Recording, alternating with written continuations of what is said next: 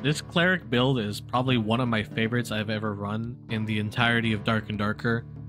It's with the combination of Blunt Weapon, Perseverance, Holy Aura, and Advanced Healer, and using the ability Judgment. It's been an extremely useful ability against a lot of the ranged classes that Cleric tends to struggle with, like Wizard, Ranger, Warlock, just anyone who likes to shoot a bow and just kind of be annoying. Very helpful. It also is extremely useful in neutral, and Judgment just kind of does really well in those ranges because people are kind of either deciding to engage a fight with you or running away, and sometimes depending on how away or how far they're standing away from you, that can lead to a really free Judgment that just allows you to capitalize on a free hit, or potentially your teammate can kind of come in, shoot them a bit, or if they're a fighter, they can pop sprint and just run them down. Or you can use it defensively, pop Judgment, run away, reset, do what you need to do, and then come back in and fight. Overall, this gives you a really nice damage advantage on your opponent because you hit them first before they hit you.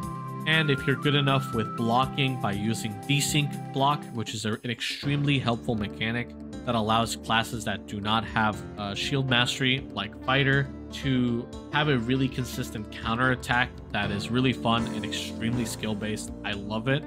You'll see a few of these clips here where I perform this technique, and it's extremely powerful, and I really hope it doesn't get removed, or if it does get removed, we get some version of it as a compensation. But yeah, overall, this combination of abilities and perks, along with my unorthodox playstyle of cleric, just kind of fits together in this weird mangled combination of stuff that probably shouldn't work, but it works for me, and I like to showcase that. Anyways, I hope you guys enjoy the rest of the clips that you'll see here. I have a fun time playing Arena. It's a really fun mode, has its downsides, but it can be alright. It's just mindless fun with high level gear without all of the annoying risk and rebuilding your kit, which I hate building kits multiple times in a row. It's just annoying, but yeah, that's just me. And yeah, hope you guys enjoy it and have a good one. I'll see you guys later. Have a wonderful day. Peace. Bye bye.